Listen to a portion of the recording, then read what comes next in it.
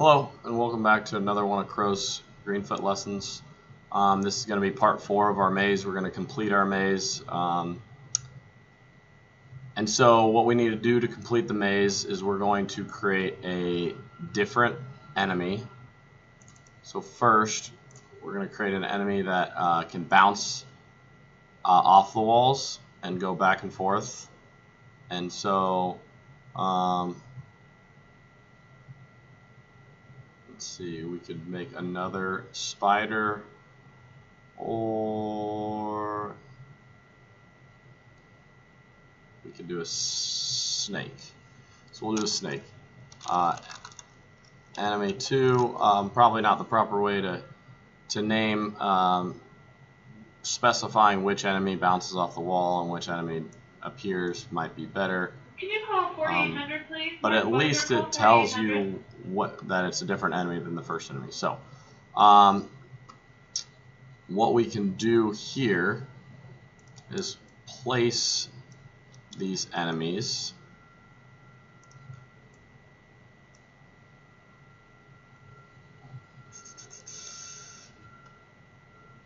at different spots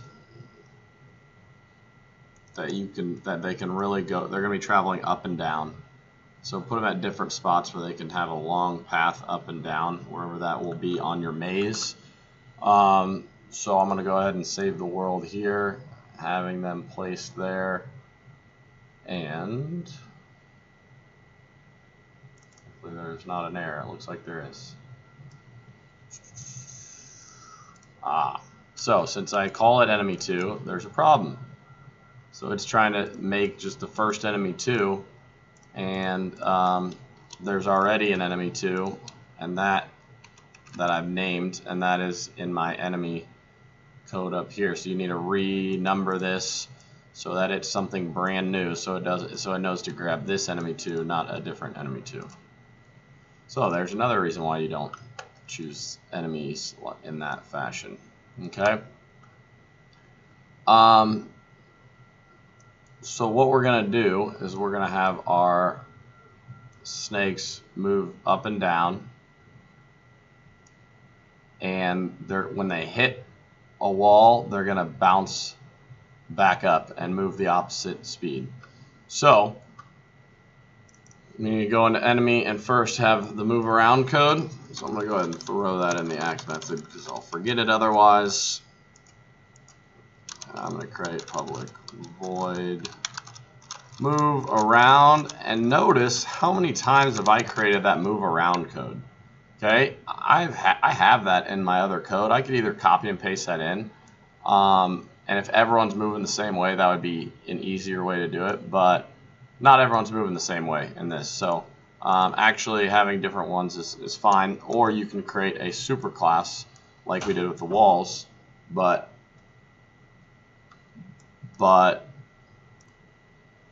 so right, just like the wall class, this is a super class. You could create a move around and they would inherit, but then they would all move the same way. In our game, they're not going to all move the same way. We're going to have our move around be set location get x, comma, get y, because we do not want to rotate them at all, so we're just going to have to slide them, relocate them up,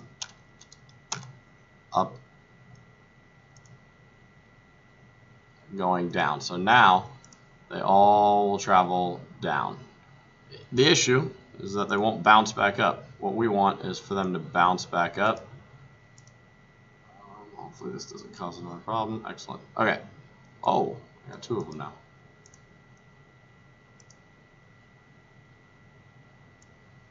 Okay.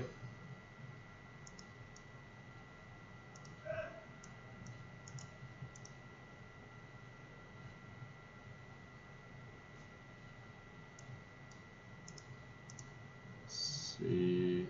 Yeah, so sometimes you must manually 417.51 for enemy 22. Sometimes you need to manually set them in.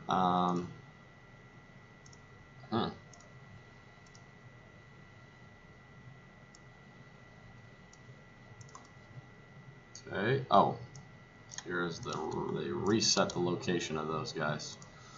We don't want that. Okay.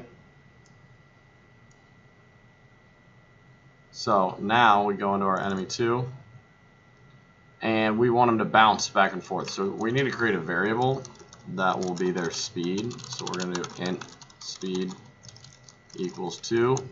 Then we can replace this with speed. And then, for the sake of time, we can just say if is touching wall.class. And that will make it so all of the walls, any of the walls, and is mine wall? Yes, singular, wall.class, open, close parenthesis, curly bracket. We are going to say speed equals negative speed. Now the great thing about this is it doesn't only change speed to -2 when it hits a wall, but then when it goes back and hits another wall, it'll be positive speed, negative speed, positive speed, negative speed. Okay, my issue here is that I think this guy's going to hit a wall right away. So yeah, he gets stuck, but these guys are working great. So I'm having some issues if I try to save the world. So I'm just going to go in and inspect. Enemy 2 is at 4252. That's where I want him. So enemy 2, but what was his number? Not enemy 2. Enemy 22. Okay, 42. Let's change this to 42. And then hopefully, alright, that seems to fix it. Okay.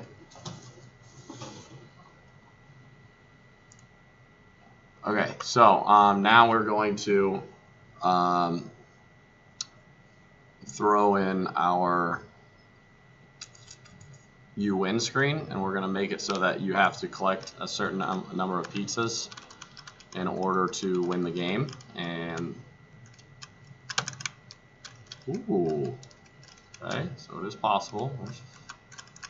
Okay, all right. So we're going to say you need to collect 4 pizzas to win the game. And so we're going to need to create a. We're going to go ahead and create a you win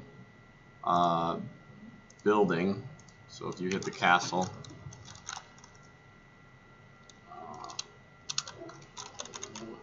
winning platform. Okay, so you need to hit the castle. Go ahead and save the world here. And if that he public void you win. Okay, so if is touching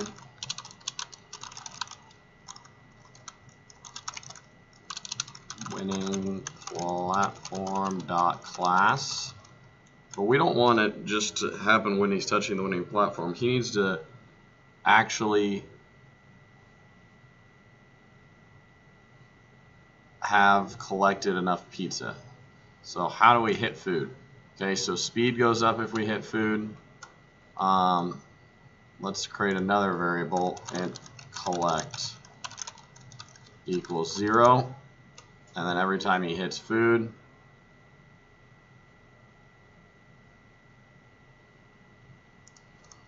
collect plus plus. Okay, that way collect will go up.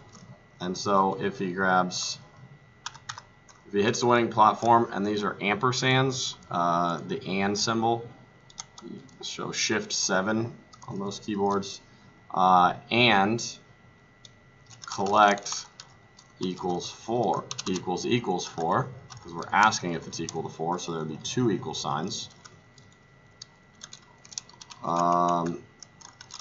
Get world dot add objects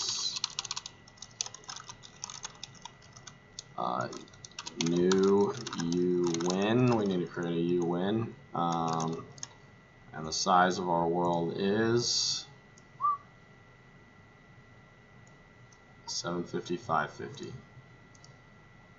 So 375, comma 275, semicolon, and then Greenfoot dot stop.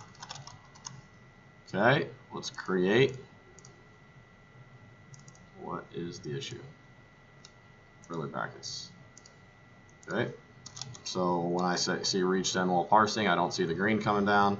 I know that I need to create another curly bracket. I have not set my curly brackets up right. Cannot find class uWin because we haven't created it. New subclass uWin. This will work. Whatever this says works for me. And that we also have the Greenfoot dot stop. So collect 1, collect 2, collect 3, collect 4. I'll do the rest of the work. I didn't call it in the act method. Always, always, always call it in the act method. Always, always, always test your code before you create the game. So before you lose, you want to make sure you put this uWin before you lose, because otherwise an error will pop up when you lose, because it'll be trying to read the code, the uWin code after you already have been removed from the world. So collect went up 1, so that's good. So that means it'll probably work. Okay, collect went up to 2. Oh, I got hit. I got to restart. Okay, there's 1, there's 2, there's 3,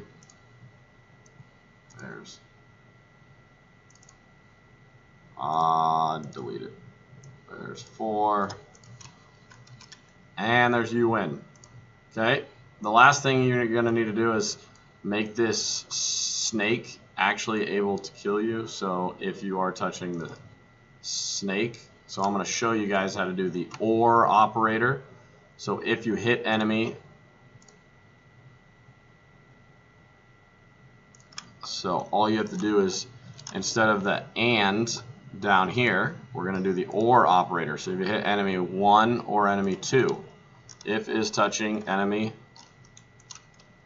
and then there's a, if you hold shift and go right above enter, the thing that look like long colons can be called, used as pipes is what they're called, is touching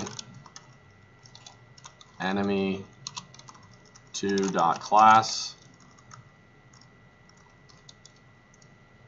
and that we can test to see if that works on the snakes.